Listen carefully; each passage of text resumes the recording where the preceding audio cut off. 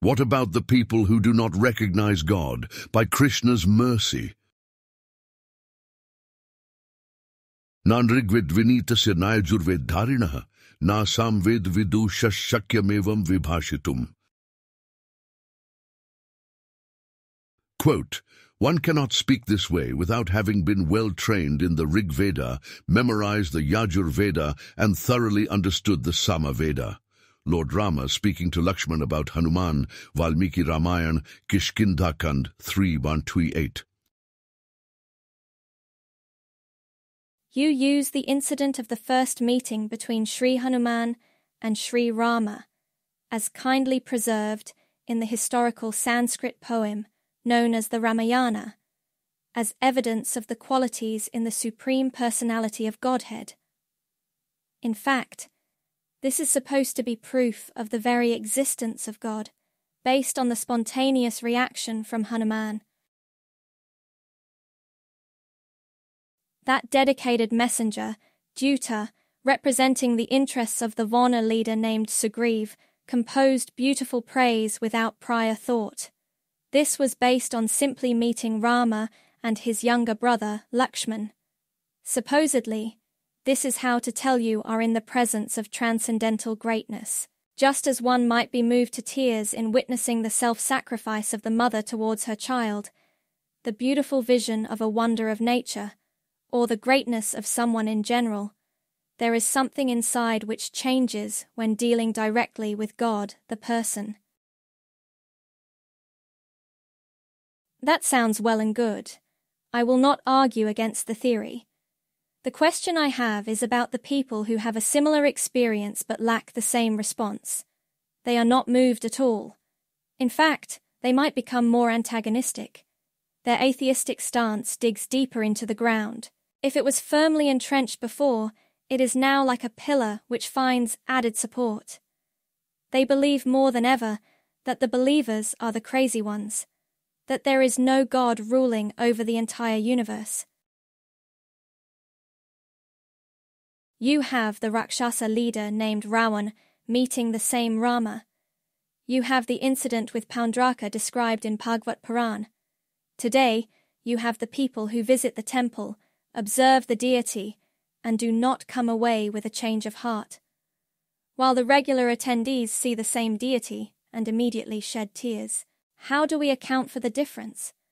Why should we use the experience of Hanuman as evidence of divinity while ignoring the continuation of sinful behavior in Ravan? The explanation is simple. There must be some kind of qualification. There must be some level of maturity. We already have experience with this in our daily lives. A youth might have no interest in an automobile. You tell them of innovations like a rear-view camera, an overhead camera, and intelligent controls to help with parallel parking, and they have no idea what you're talking about. They could very well witness these features in action and still have no appreciation for them. It is not until they have a little maturity, gain some experience in driving a car, that they come to be impressed. They might be so impressed that they decide to study cars for a living. They appreciate more and more. That which they previously ignored is now the focal point of their working day. It may appear that Ravan was not moved, but that is not the case. He was actually a devoted soul, having descended from the Vaikuntha realm due to a curse. He was a devotee of Rama, but acting out that devotion through antagonism. In fact, a close associate to Ravan had tremendous appreciation for Rama. Though Maricha was on the other side, though he was an attacker against the innocent, he provided some of the best praise we can find of that celebrated eldest son of King Dashrath.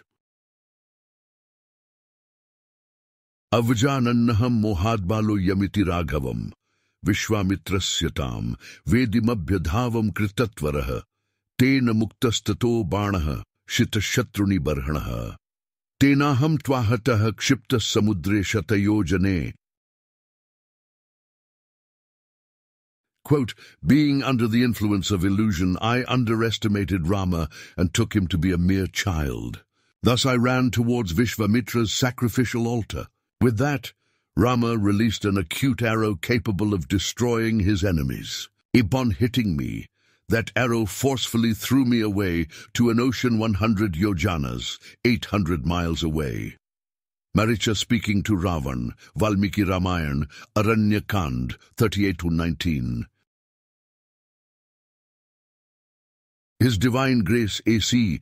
Bhaktivedanta Swami Prabhupada explains that the non-devotees will only see the material elements used in the construction of the deity. They are not yet interacting with God, the person. They may also hear transcendental sound, Shabda Brahman, but are not influenced. It is like receiving an important message over the radio, but not understanding due to lack of familiarity with the language spoken.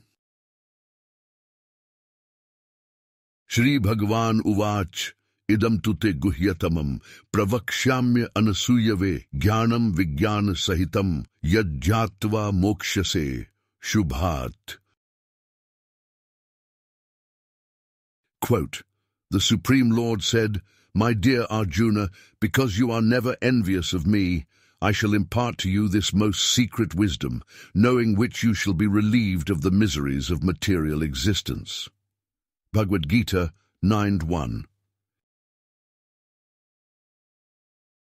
It is for such reasons that there is a discipline known as Vaidhi Bhakti. It is for making the qualification. Shastra carries forward conversations with disciples who are already qualified. For instance, Arjuna could hear Bhagavad-gita, which contained confidential truths, because he was not envious of Krishna. Through purificatory rites, samskaras, and dedication to sadhu, shastra, and guru, we have the potential to reach the same level of qualification, after which we can appreciate Sri Rama without end. In closing, to appreciate without end, an initial meeting to extend, since remembering so into those glories to go, like Hanuman, culture to exemplify, to understand, properly qualified, with barely few moments screening, praise in presence of Rama meaning.